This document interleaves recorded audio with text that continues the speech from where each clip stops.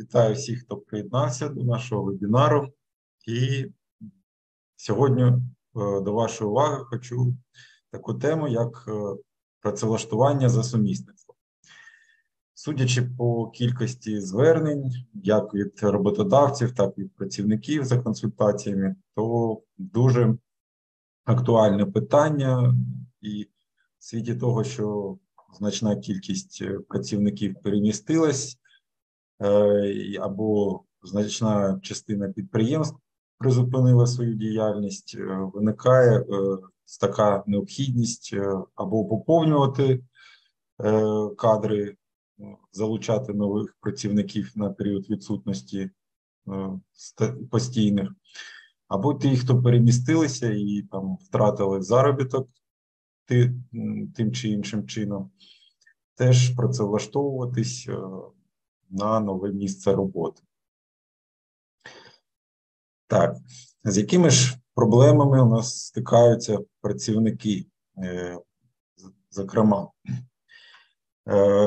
Тобто працівники, які, наприклад, перебувають у простої, тобто вони не виконують роботу, але можуть отримувати щонайменше 2/3 заробітної плати, або принаймні їм нараховується така, якщо немає можливості виплати.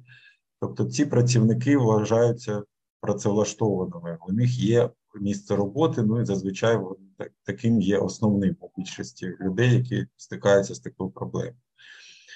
Також може бути ситуація, що там, наприклад, щодо підприємств, які в перші дні були окуповані, то працівники виїхали, і ніяких наказів про простой чи інших наказів не було. Особа просто відсутня на робочому місці. Ну, відповідно, з поважних причин. Це може бути людина, яка внутрішньо переміщена і за кордон перемістилася, це не має значення. Але вона не має можливості прибути на роботу, проте і не звільнена. І, відповідно, також така людина вважається, що вона має основне місце роботи. Частково можна сказати про людей, які, наприклад, перебувають у відпустці без збереження заробітної плати. Це розповсюджене явище, і наразі навіть спеціальний на воєнний стан спеціальну відпустку обов'язково без збереження заробітної плати запровадив. Тобто у працівника нема заробітку, він у відпустці такий, але також він працевлаштований, він не звільнений. Уплачувана відпустка, ну зрозуміло, це також працівник є працевлаштований. Багато працівників вважають, що якщо з ними призупинений трудовий договір, то вони нібито звільнені. Ні, насправді трудові відносини тривають, проте, як і під час відпустки без збереження заробітної плати саме роботодавцям, працівникам не здійснюється. Тому все одно такі особи також вважаються такими, що працевлаштовані і мають місце роботи основне. Але ще у нас такі можуть виникати питання під час працевлаштування осіб, які звільнились через центри зайнятості. Тобто для внутрішньо переміщених осіб наразі в законі про забезпечення прав внутрішньо переміщених осіб передбачена можливість звільнитися подавши заяву про звільнення до центру зайнятості, які не змогли це зробити через воєнні обставини. Тому такі особи також, тобто вони вважаються, що вони припинили трудові відносини, але жодних записів не відбувається в електронному реєстрі застрахованих осіб, тобто в електронній трудовій книжці. І тому під час працевлаштування виникає дуже багато запитань. Ми протягом вебінару це детально розглянемо. А може бути ще ситуація, коли працівник звільнився у роботодавця, але роботодавець не має можливості виконати свій обов'язок щодо подання податкової звітності і, відповідно, не вніс відомості про те, що працівник звільнений. І знов-таки в реєстрі застрахованих осіб у особи залишається запис про працевлаштування за основним місцем роботи. Тому ось саме такі проблемні питання – це у нас призупинення дії трудового договору, звільнення через центр зайнятості і ситуації, коли роботодавець не зміг подати своєчасно відомості про звільнення працівника.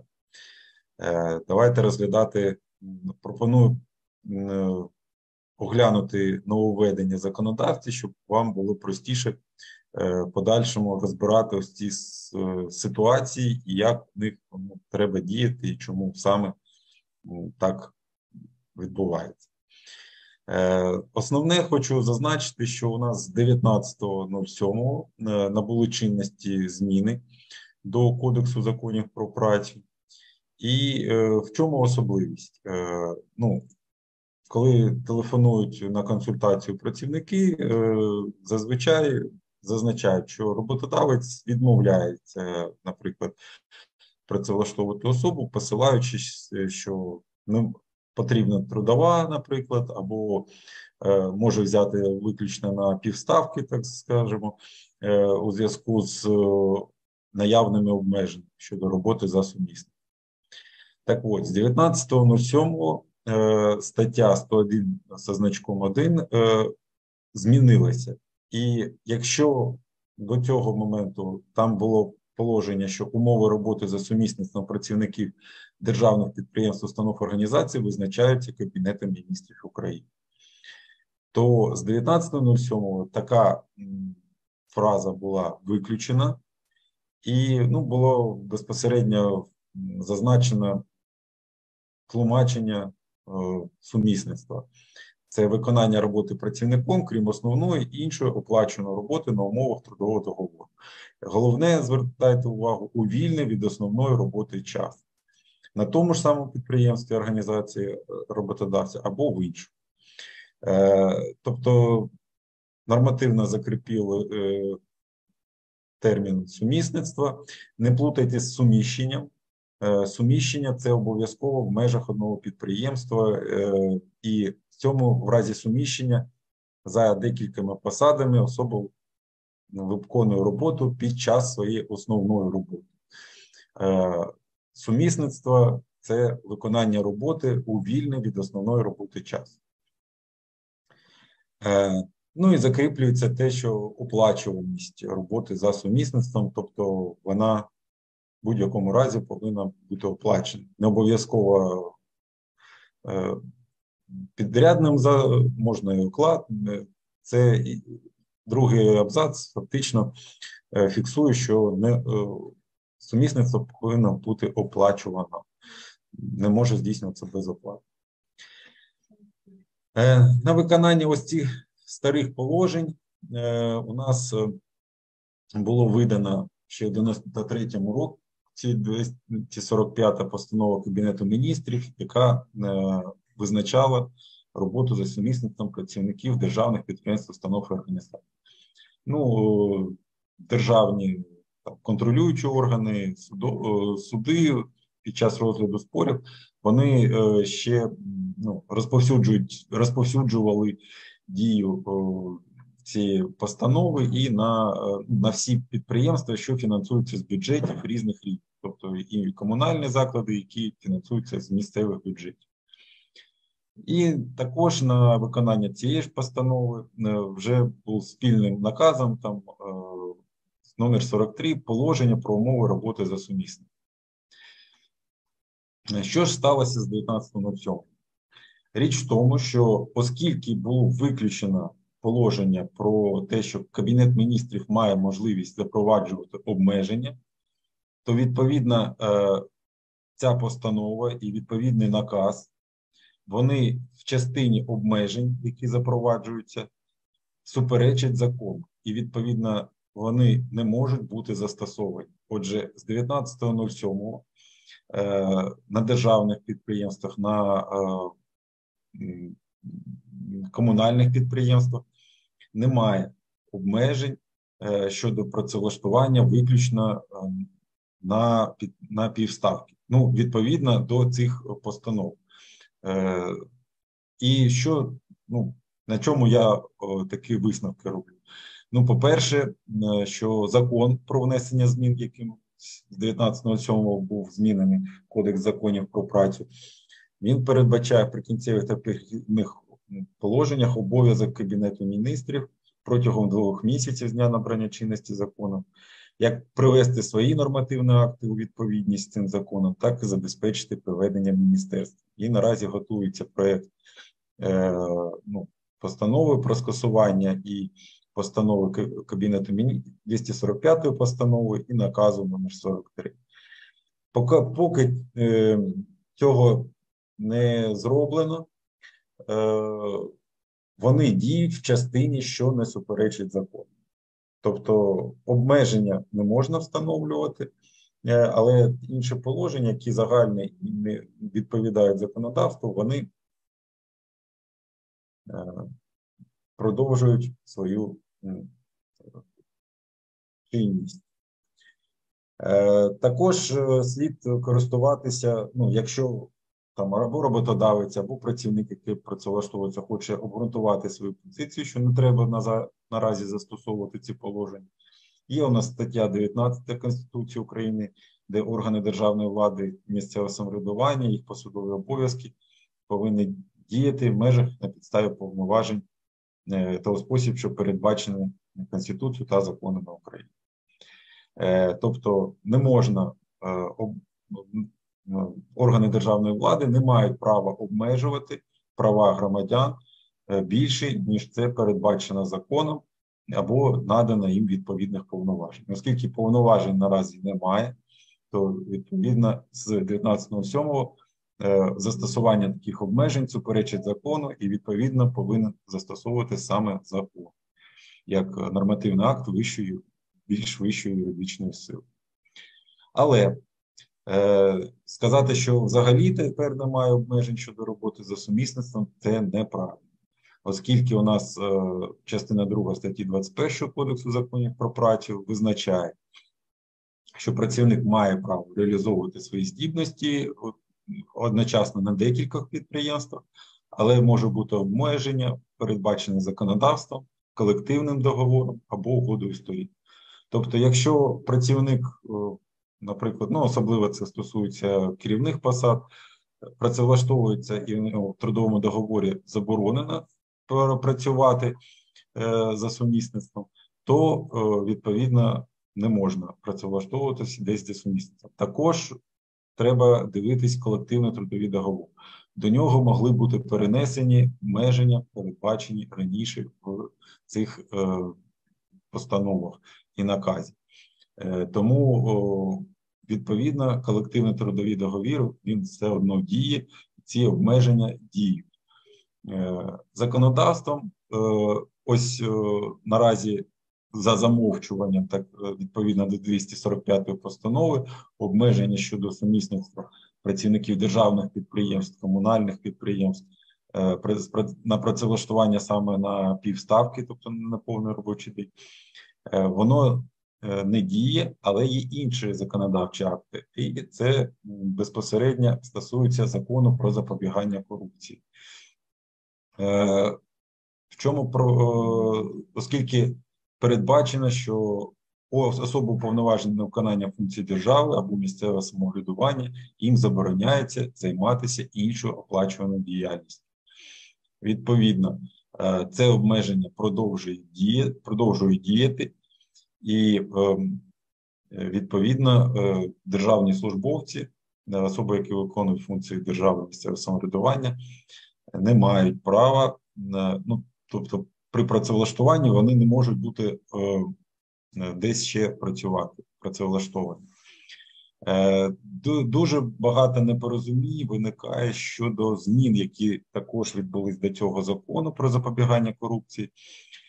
Саме з 3.08 набрали чинності прикінцеві та перехідні положення закону про запобігання корупції було доповнений пунктом 2.8, і який дозволив державним службовцям або працівникам органів місцевого самоврядування, які перебувають у відпустці без збереження зарплати або у простої, працевлаштовуватись і, відповідно, десь на час простою або відпустки без збереження заробітної плати десь працювати, там за певних умов,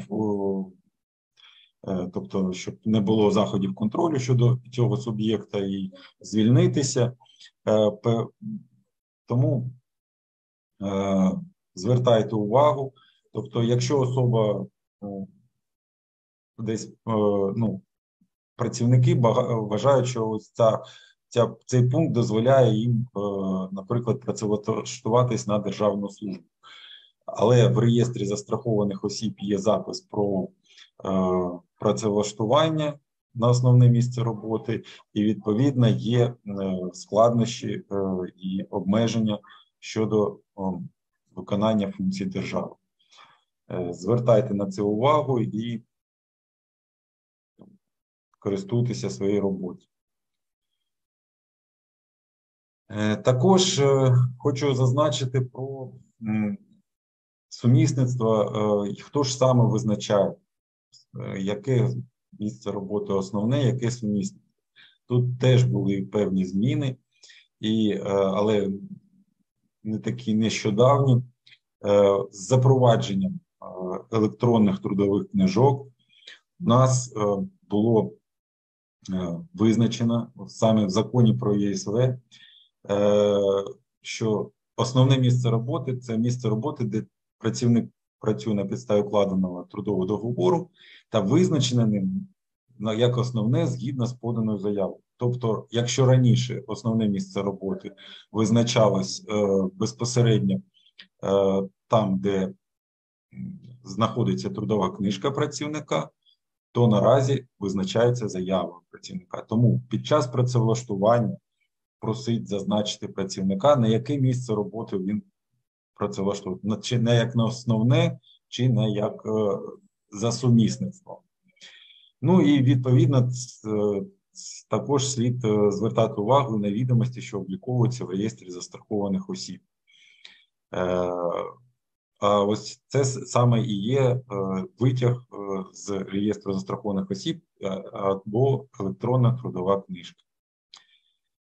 Як же ж бути роботодавцем? Тобто закон у нас під час працевлаштування зобов'язує працівника надати роботодавцю, окрім паспорта або документа, що посвідчує особу, трудову книжку в разі наявності, але у нас через бойові дії багато працівників не змогли отримати трудові книжки, вони залишилися або навіть знищені. Тому цілком законно, якщо працівник надасть витяг про відомості про трудову діяльність з реєстру застрахованих осіб. Тобто на порталі Пенсійного фонду працівник в електронному вигляді отримає такий документ, або в електронному вигляді він приходить з електронним цифровим підписом, цей витяг, або в електронному вигляді надає роботодавцю, або роздруковує і надає відомість. І там роботодавець може побачити, чи звільнений працівник з останнього місця роботи, чи ні. Звісно, все ж таки керуватися слід заявою, наданою працівником в першу чергу. Чому так? Річ в тому, що закон не встановлює обов'язку роботодавця взагалі перевіряти факти укладення чи припинення трудового договору за основним місцем роботи. Тобто, це підтверджує Мінсоцполітики в своєму листі ще в 2015 році. Річ в тому, що, звісно, все одно не треба створювати роботодавцю собі зайвих клопотів і перешкод. І якщо в витягі є або в трудовій не запис про те, що особа не звільнена з основного місця роботи, то, відповідно, слід це враховувати при розгляді питання, як все ж таки працевлаштувати особу за основним місцем чи за сумісництвом. Але багато роботодавців перестраховуються чи вважають, що до них буде застосована якась відповідальність. Так от законодавство про працю не встановлює відповідальності ні працівника, якщо він у деяких роботодавців і визначив такі місця за сумісництвом, ні роботодавця, який прийняв на роботу працівника за сумісництвом, хоча у нього немає основного місця роботи. Тому, знову-таки, це офіційна позиція наших міністерств, але, тобто, жодної відповідальності за це не передбачено. Якщо внаслідок некоректних відомостей роботодавець допустить таку помилку. І звертайте увагу, що можуть бути ситуації, коли працівник дійсно звільнився, але запису про це ще немає цілком на законних підставах. Тому слід аналізувати ситуацію і дивитись, як краще це. Але в першу чергу керуйтеся заявою працівника. Тобто це ваш первинний документ, який буде підставою, саме яким чином обліковувати місце роботи працівника як основне чи як сумісництво. І знов-таки може бути ситуація, що під час вже роботи якісь відбуваються зміни, і законодавство про працю не встановлено обов'язку працівника повідомляти роботодавця, де він працює за сумісництвом, про звільнення з основного місця роботи. І роботодавця також до нього не застосовується відповідальність, якщо сумісникам не повідомлено про звільнення з основного місця роботи. Тому роботодавці може бути спокійний і приймати на роботу працівників, якщо у них є потреба, тобто не зважаючи на те, що у особи немає трудової книжки. Якщо він надасть витяг і там зазначено, що він працевлаштований, його сміливо можна брати на повну ставку, звісно, якщо немає обмежень в колективному трудовому договорі, не зважаючи чи це державне, чи комунальне підприємство, з 19.07 це вже не є перешкодою.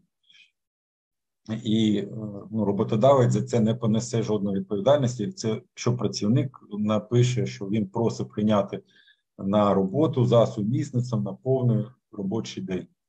Не треба там вигадувати якісь обмеження, оскільки роботодавець в цьому випадку знов-таки встановлює обмеження щодо роботи, не передбачено чинним законодавством. Якщо в колективному трудовому договорі цього немає.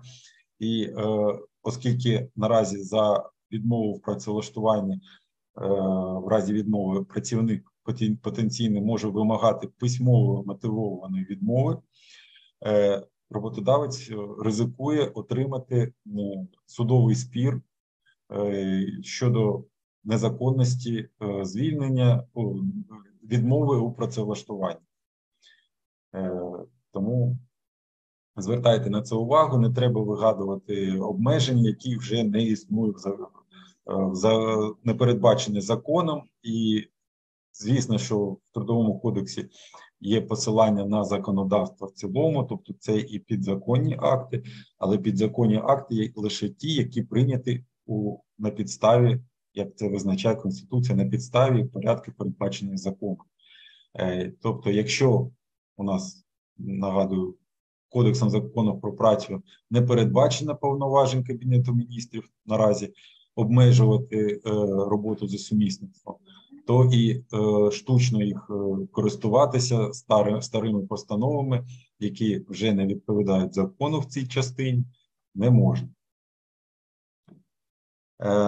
Які ж особливості у зв'язку з цим, все, що я вам тут розповів про зміни у законодавстві, про особливості його застосування, на що слід звертати і знати про сумісництво?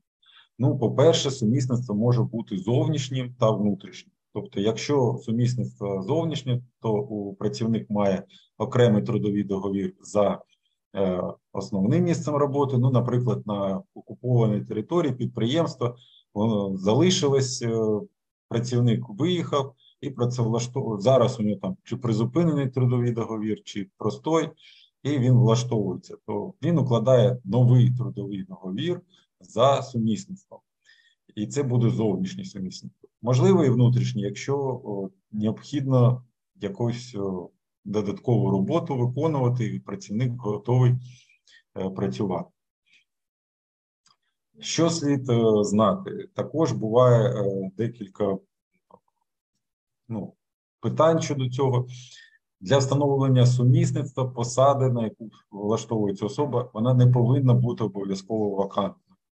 Наприклад, якщо у декрет пішла працівниця, або перебуває у відпустці працівник по догляду за дитиною до 3 років там, чи більше, або у відпустці без збереження заробітної плати, просто у відпустці, неважливо, не з'являється з невідомих причин тривалий час, знов-таки можна укладати наразі договори працевлаштовувати працівників вже наявних чи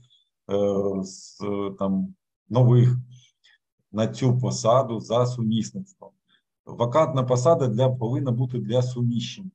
Для сумісництва вона може бути зайнята, але працівник в цей час не виконує. В цьому разі з працівником укладається строковий, якщо вона не є вакантною, тобто просто відсутній постійний працівник, то укладається строковий трудовий договір або на певний час, якщо там вже можна якось спрогнозувати, або просто до виходу працівника, який займає цю посаду постійно. Це цілком законно і не слід боятися такого працевлаштування. Тобто працівник за сумісництвом в разі виходу постійного працівника, його строковий трудовий договір припиняється, тобто за спливом терміну його виконання.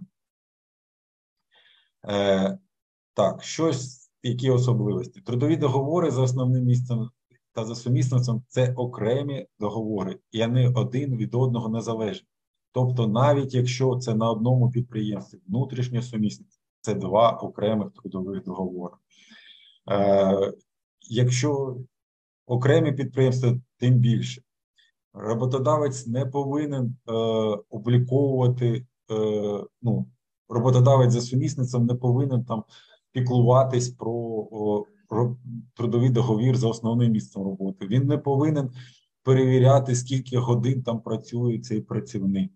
Тобто те, що встановлена норма обмеження роботи не більше 40 годин на тиждень, для деяких під час воєнного стану може більше, воно стосується одного конкретного трудового договору.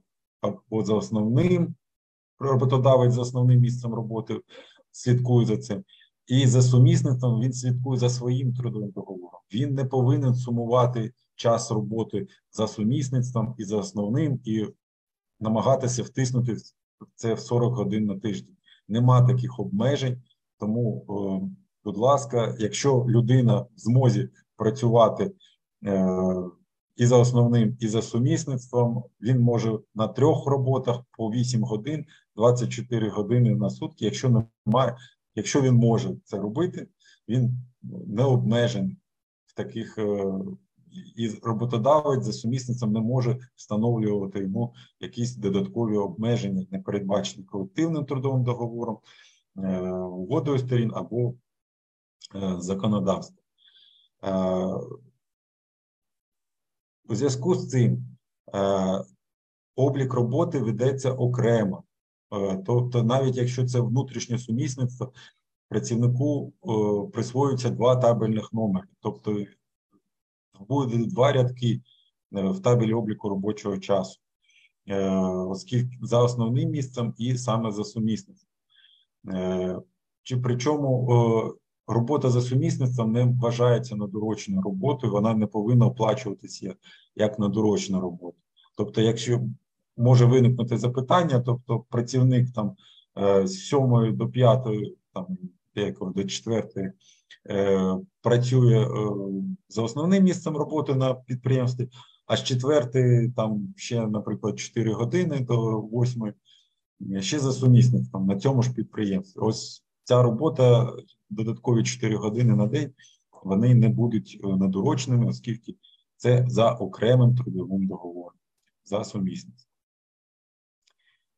Також, якщо людина зареєстрована підприємцем, це не впливає, тобто це не є працевлаштуванням. І, відповідно, якщо людина є підприємцем і працевлаштовується десь за трудовим договором, вона не є сумісником, якщо в неї немає іншого основного місця роботи. Тому звертайте на це увагу і не треба там вигадувати, що людина сумісник, якщо вона має свій ФОП і там десь ще займається підприємницькою діяльністю. Ніяких особливостей там чудових щодо працевлаштування за сумісництвом законом не передбачено. Тобто, якщо працівник приходить і він має основне місце роботи і працевлаштовується за сумісництвом, він зобов'язаний подати ті ж документи, тобто передбачені 24 статті Кодексу законів про працю, це і паспорт, і витяг, і копію трудової або витяг з реєстру застрахованих осіб, там інші документи, які вимагаються, може бути необхідні для працевлаштування. Тобто не треба там наказ про звільнення, тобто немає права у роботодавця вимагати документи, не передбачені законодавством. Якщо працівник прийшов, написав, що прошу прийняти мене за сумісництвом, а там воно є запис, або він там сказав, що він звільнився і просив прийняти за основним місцем роботи, але ще немає запису про його звільнення в реєстрі, теоретично роботодавець повинен розібратися в ситуації. Якщо працівник дійсно правильно розуміє ситуацію, що він дійсно звільнився, то нема підстав не брати його за основним місцем роботи. Надалі я поясню, чому це так, саме враховуючи особливості подання відомості про працевлаштування, саме до електронної трудової книжки. Хочу нагадати роботодавцям, що за працевлаштування внутрішньо переміщених осіб наразі можна отримати допомогу в розмірі 6500 гривень, і вона надається в тому числі при працевлаштуванні працівника за сумісництвом. Бонуси, які отримує роботодавець, якщо працівник в конкретному місяці заробив менше, ніж мінімальна заробітна плата, то ЄСВ не повинно здійснювати доплату до мінімального внеску, єдиного соціального внеску. Обов'язкової доплати немає.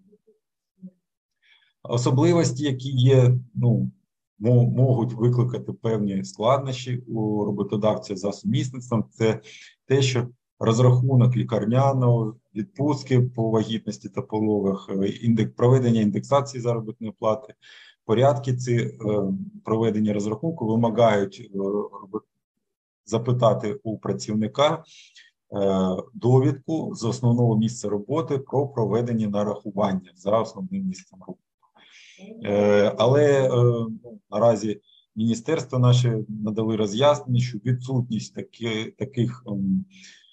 такої довідки не виключає обов'язку роботодавця здійснити розрахунку лікарняних, в тому числі і за сумісництвом.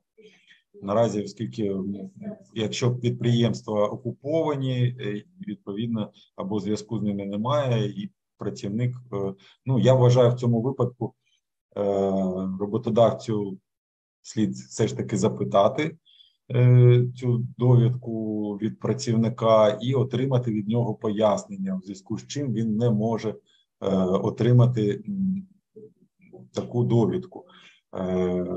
І, зокрема, якщо там є призупинення там прості, інші там якісь підстави, які виключають нарахування лікарняних, там або проведення індексації, або взагалі відсутній зв'язок, і працівник не виходить на роботу, ну, просто з поважних причин, то, відповідно, не буде порушень щодо розміру розрахунку лікарняного, і це можна буде підкласти під розрахунок в обґрунтуванні, чому він проведений саме без довідки.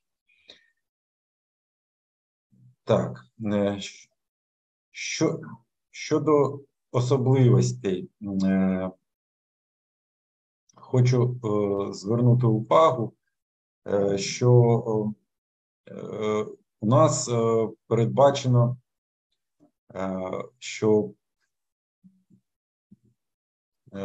відомості про те, що працівник працевлаштований, подаються роботодавцям у додатку 5 до податкового розрахунку сум доходів, нарахованого та сплаченого на користь платників податків. Нагадаю, що цей розрахунок наразі подається один раз на квартал і не пізніше 40 днів. Тому чому може бути питання, що особа звільнилася, а відомості ще немає?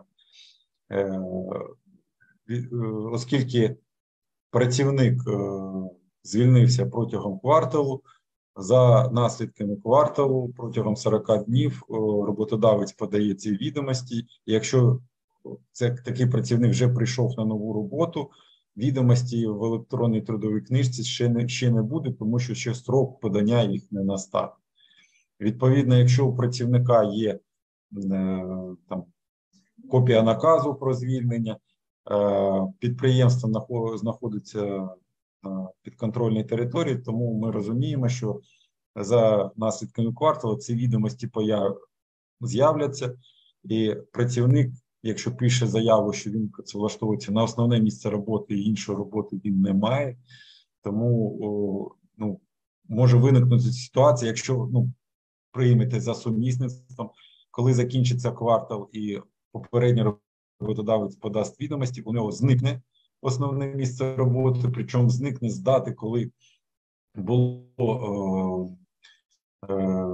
його звільнено, а ви прийняли його за сумісництвом у період, коли він не мав основного місця роботи. Річ в тому, що наразі система не містить перешкод щодо подання відомостей, тобто в реєстрі фактично може з'явитися в відомостях, що дві основних роботи, чи там немає основної за сумісництвом, тобто немає програмної обмеження щодо подання відомості про основне і співставлення цих відомостей під час подання цього додатку 5. Тому можуть бути всілякі ситуації, і, наприклад, коли особа звільнилася, наприклад, у нас через центр зайнятості, відповідно до закону, вона є звільненою з наступного дня, центр зайнятості подає ці відомості до роботодавця, але роботодавець на непідконтрольній території ще нічого не отримав і, відповідно, до реєстру ще нічого не вніс, і коли буде внесено, це невідомо. Які тут особливості і складнощі безпосередньо роботодавців? Наприклад, прийняли у працівника було основне місце роботи, прийняли за сумісництвом, і працівник звільнився з основного місця роботи, і, відповідно до закону про ЄСВ, подає заяву, що наразі тепер він просить вважати це місце роботи його як основне. В чому виникає проблема? По-перше, не можна в цьому випадку здійснювати переведення працівника, оскільки переведення, як і суди, і наші Держпраці, Мінекономіки, вони зазначали неодноразово, що переведення – це з однієї посади на іншу. Тобто не можна перевести працівника з його ж посади на його ж посаду. Якщо нічого не змінюється, це не переведення, не можна здійснювати переведення, оформлювати це переведення. Проте і, знов-таки, недоліки нашого законодавства, що і подання такої заяви є підставою для звільнення. Тому в цьому разі слід домовлятися з працівником, що треба або заяву про звільнення, щоб він подав за власним бажанням, або укласти угоду, якщо працівник боїться, що його звільняти не приймуть, то якусь угоду сторін прописувати, що він звільняється з наступним працевлаштуванням на ту ж саму посаду за основним місцем роботи. Чому це необхідно робити саме через звільнення, оскільки порядок подання розрахунку і безпосередньо додатку 5 передбачає, що випадки, коли подається цей додаток. І він подається в разі укладення або розірвання трудового договору, або цивільно-правового договору з працівником, що не є підприємцем.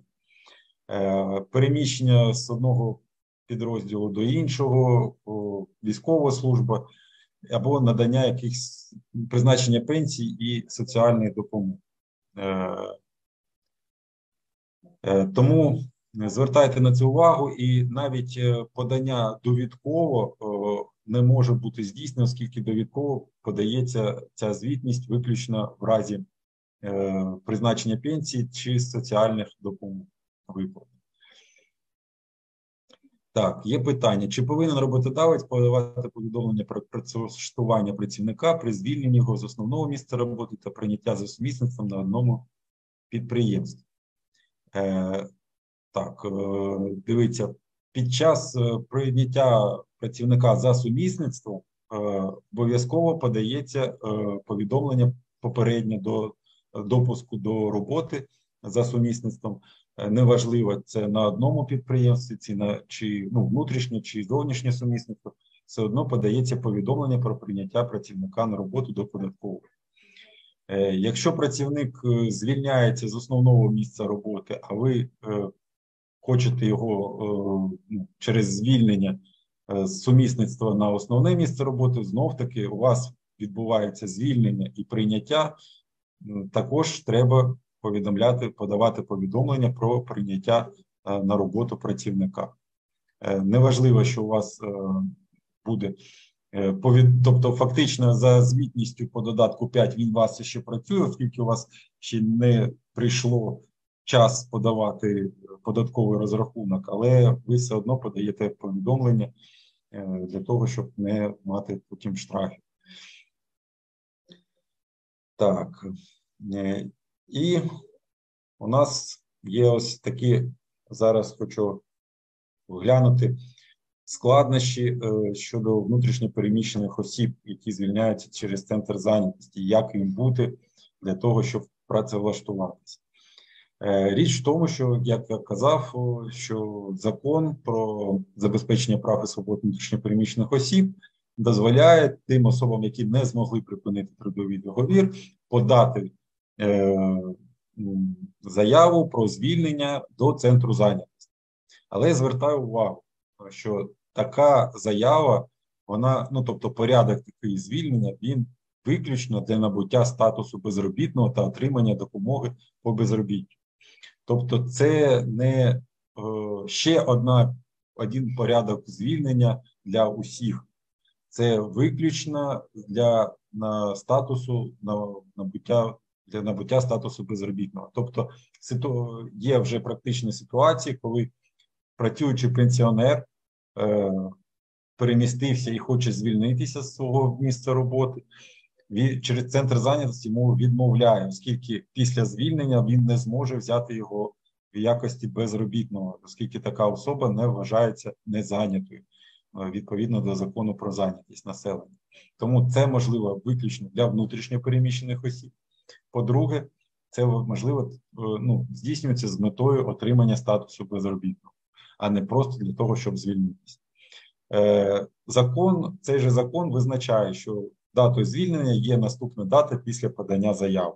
і покладає обов'язки на центри зайнятості повідомити роботодавця будь-якими засобами, в тому числі електронними, ну, за можливості. Територіальний орган пенсійного фонду і територіальний орган Державної податкової служби. Проте закон не визначає, що вносяться відомості центрам зайнятості або чи там пенсійним фондом, чи Державною податковою службою до трудової чи електронної трудової книжки. Тому у багатьох працівників, які звільнилися таким чином, виникає питання щодо можливості працевлаштування на основне місце роботи і питання щодо працевлаштування на державну службу, наприклад. Оскільки роботодавець вимагає трудову або витяг з електронної трудової, а там запису немає. Річ в тому, що порядок ведення реєстру застрахованих осіб не передбачає обов'язку пенсійного фонду, ну і взагалі повноважень таких, вносити відомості про звільнення працівника до реєстру застрахованих осіб на підставі повідомлення Центру зайнятості. Тому вони обліковують, що працівник вже не працевлаштований, але відомості до реєстру застрахованих осіб вони не вносять безпосередньо в відомості про трудову діяльність. Тому для тих осіб, особливо, які бажають влаштуватися на державну службу, звісно, це необхідно або якось зв'язуватись з роботодавцем, щоб вони все ж таки подали відомості, якщо це є зв'язок. Якщо немає зв'язку або можливості, то тоді є варіант – це звернення до суду щодо встановлення факту припинення трудових відносин. Якщо особа не має можливості звільнитися через центр зайнятості, то також вихід із ситуації – це подання, але вже позову до роботодавця, до суду про припинення трудових відносин. Нічого тут страшного немає, якщо роботодавець перебуває на непідконтрольній території, суди перемістилися, подавати позов можна з трудових відносин за місцем реєстрації як внутрішньо переміщена особа, або за місцем проживання позивача, працівника. Тому все це можна розглянути, але, звісно, це певний час, певні витрати на судовий збір. Тому звертайте на це увагу, хто планує державну службу. Поки що ця проблема не вирішена на законодавчому рівні. Сподіваємось, що вона все ж таки буде якимось чином врегульована, але поки що слід звертатися до суду. Для того, щоб пенсійний фонд вже на підставі рішення суду мог внести запис до реєстру застрахованих осіб про те, що особа була звільнена. Або принаймні показувати це рішення як документ, підтверджуючи припинення трудових відносин. Ось ці основні проблеми, тому я раджу як працівникам, так і роботодавцям обґрунтовувати свої позиції, звертати увагу на вже змінені положення чинного законодавства, не вигадувати зайвих перепонів і працевлаштовувати, тобто налагоджувати взаємокорисні стосунки. Так, є питання у нас. Чи можливо звільнення через нотаріуса? Річ в тому, що це положення було виключено. Тобто, по-перше, нотаріус ніяким чином не звільняв і раніше, але з травня ці зміни до закону про забезпечення прав і свобод внутрішньо переміщених осіб були змінені. І наразі процедура звільнення через центр зайнятості саме для внутрішньо переміщених осіб. То, що було раніше, що нотаріально засвідчена заява працівника, яка там подається, нотаріально засвідчується, надається квитанція про відправку або довідка пошти про неможливість відправлення, і це б давало підставу такої особі стати на облік в центрі зайнятості. Наразі такої вимоги немає, достатньо просто подати заяву не нотаріально до центру зайнятості. Знов-таки і та, і інша можливість вона давала виключно з метою взяття на облік в центрі зайнятості. Тобто воно не було підстави внесення якихось змін, і безпосередні зміни, взагалі-то повинен зробити роботодавець, коли отримає це повідомлення або заяву про звільнення. Тобто він повинен все ж таки діяти відповідно до законодавства, провести повний розрахунок, подати відомості відповідні на вимогу працівника, зробити запис до трудової книжки і провести повний розрахунок. Коли це буде, враховуючи якщо, наприклад, підприємство на окупованій території, або воно взагалі може бути знищено, це невідомо. Якщо особі все ж таки треба звільнятися, і вона, наприклад, не є внутрішньо переміщеною особою, або не може стати на облік в центрі зайнятості, тому слід звертатися з позовом до суду, тобто слід робити заяву, надсилати її роботодавцю за можливості, або встановлювати, доводити суду, що немає можливості відправити заяву, і саме через позов до суду припиняти трудові відносини. Тому нотаріус зараз це не варіант, це ніяким чином не допоможе і тільки зайві. Якщо у вас є ще запитання з цих питань, на слайді ви бачите мій телефон, електронну пошту, можете звертатися за індивідуальними консультаціями, я вам допоможу, розповім, роз'ясню положення законодавства, дам поради, як діяти. Також у нас є кар'єрний консультант, кому потрібна допомога у складанні резюме, звертайтеся. І дякую всім за увагу, мирного неба і доброго вечора всім. На все добре.